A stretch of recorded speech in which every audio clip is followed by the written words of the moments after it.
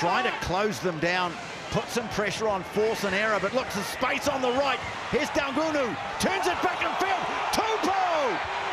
Great tackle. Oh, great tackle made by Drummond on the Flying Tongan Thor. Just as it looked like they could be in for another corker of a try. It was all on. They had the numbers when they worked it back from left to right. Tupou can really shift for a big man, believe me. The inside ball is perfect. Mitchell Drummond had to make that tackle. That is outstanding defensive work from the reserve halfback Mitchell Drummond, because he could have saved the day.